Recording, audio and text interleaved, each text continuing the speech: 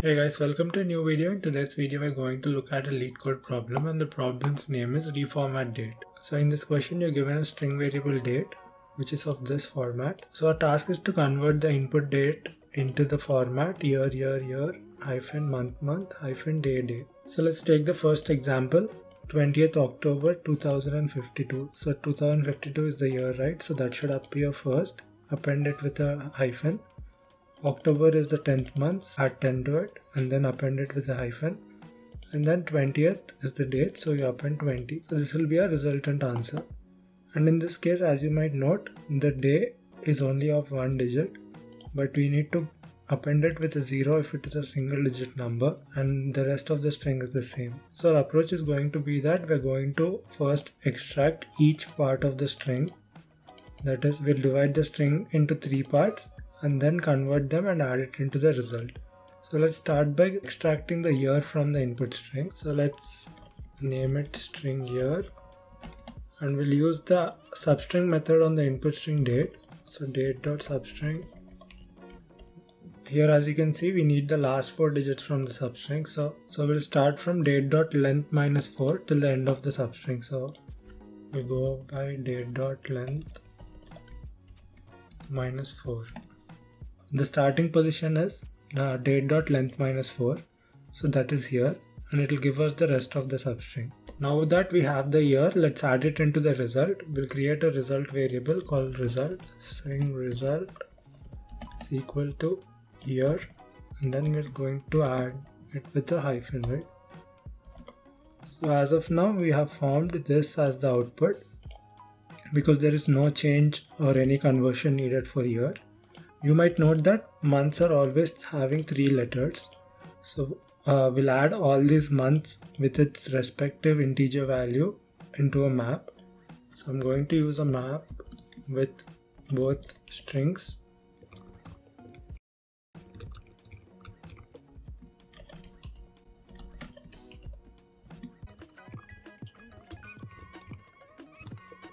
So inside the map, Jan is the key and 01 is its respective value.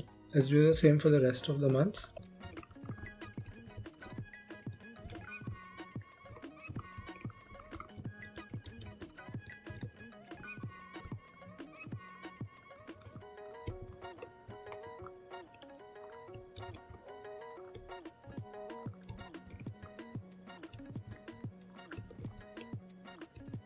Two hours later.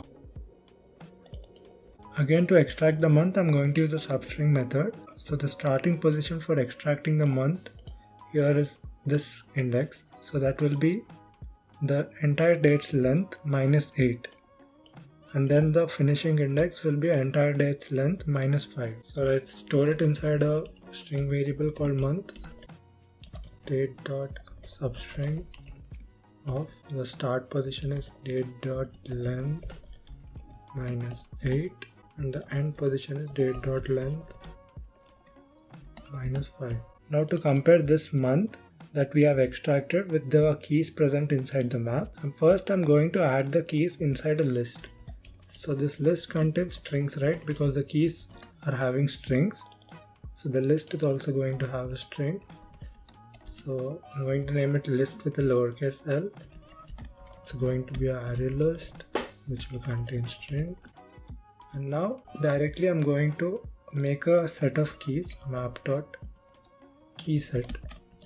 So this keyset method will make a set of keys for the keys present inside the map, and I'm going to store it inside a list. Now that we have all the months present inside the list, now I'll iterate through the list and I'm going to compare this extracted month with the strings present inside the list. And whenever there is a match, I'm going to extract its respective value. For that, I'm going to use a for each loop and creating a string variable str, which will iterate through the list. Now inside this list, I'm going to check if now str.equals month. So wherever that month, extracted month, matches with the values present in the list, we have to extract its respective value. So I'm going to add that value into the result. Result plus is equal to, result already has year and hyphen. Now I'm going to add this value. So map.get of str. Then I'm going to append it with a hyphen again. So now we have the answer till the month with the hyphen. Now our task is to extract only the day without the extension. So for that I'm going to convert this input string into a words array so that we can break the input string into 3 elements. So string words.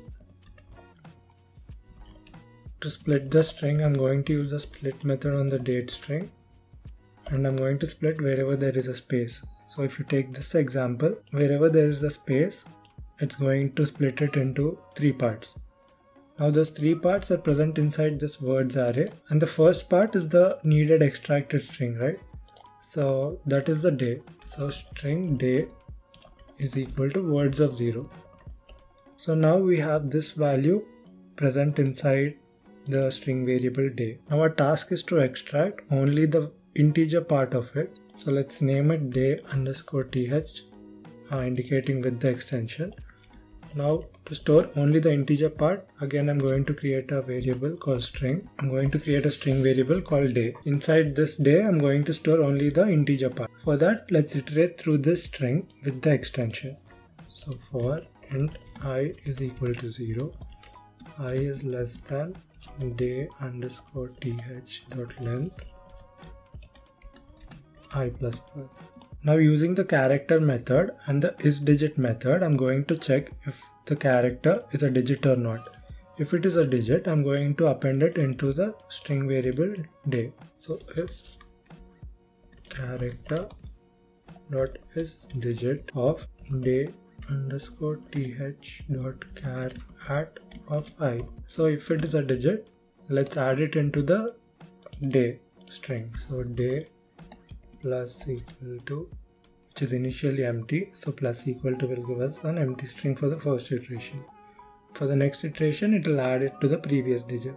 That is why plus equal to is important here. So if that character is a digit, we are going to add that character. Day underscore th dot char at of I. But there's a problem here. This returns a character. We can't store a character inside a string directly. So we need to convert this character into a string. For that, again I'm going to use the character class and the toString method. So we're converting that character into a string, and this is that character. So this will happen for all the characters present in the day underscore th string, and only the digits will be added into the string variable day. Now our task is to find out if this day's length is 1 or 2. We need to output a 2-digit value to the day because dd here. So for in case if you take this example, 6 here is outputted as 06. So that is what we are doing. If the length of this string is 1, we need to add 0 to it before outputting it. So I'm going to check if day.length is equal to 1. Now before adding that day, we need to add 0 to it and add it to the result. So result plus equal to. Now result has the value till here, right? Now for that we are going to add the day. So before adding the day, if it is a 1-digit number, we need to add 0 to it and then add the day. And in the else if part, which means that the day's length is 2, the day's length is 2. That means if you take this example, if the day string contains 2 characters, we can directly add the day into the result. So result plus equal to day. So we finally have our complete answer, which we can directly output it. So return result. Now let's run the code. There you have it. We're getting the expected output. Let's submit the code. There you go. Our solution has been accepted. That's it, guys. That's the end of the program. Thank you for watching, and I'll see you in the next.